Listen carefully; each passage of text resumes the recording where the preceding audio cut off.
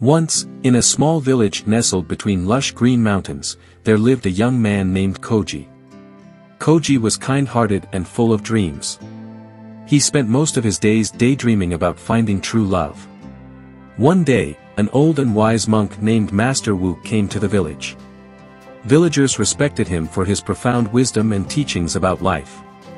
Koji, curious to know the secret of a happy life, approached Master Wu. "Master Wu," Koji asked, "how can I find true love and happiness?" Master Wu smiled gently and said, "Young one, true love is not something you find by chasing after it. Love comes to you when you are at peace with yourself and your surroundings. Don't waste your time chasing after any girl.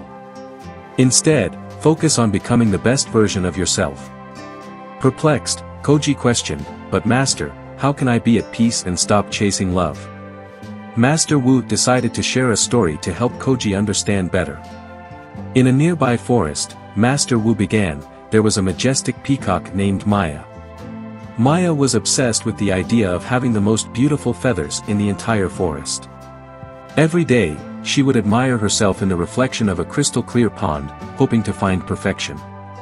One day, a wise old owl named Oren observed Maya's restless pursuit of perfection. Oren approached Maya and said, "Dear Maya, your beauty is not just in your feathers but in your kind heart and graceful spirit. Stop worrying about the approval of others and embrace your true essence." Koji listened intently, his eyes widening with realization. Master Wu continued, "Similarly, young one, your worth is not determined by someone else's affection. Focus on your passions, your dreams, and your personal growth. Cultivate kindness, patience, and understanding within yourself. When you are content with who you are, love will find its way to you, without you having to chase after it." Koji nodded, understanding the profound wisdom in Master Wu's words.